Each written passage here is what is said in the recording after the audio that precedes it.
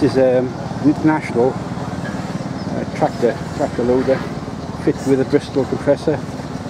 I worked on this type many years ago. Used to do conversions for Constable Hard, and these were fitted on the back of the machine. We were given the base tractor, and we had the frame and the kit to fit the new Bristol compressors, which are driven off the PTO onto the main drive crankshaft for the compressor.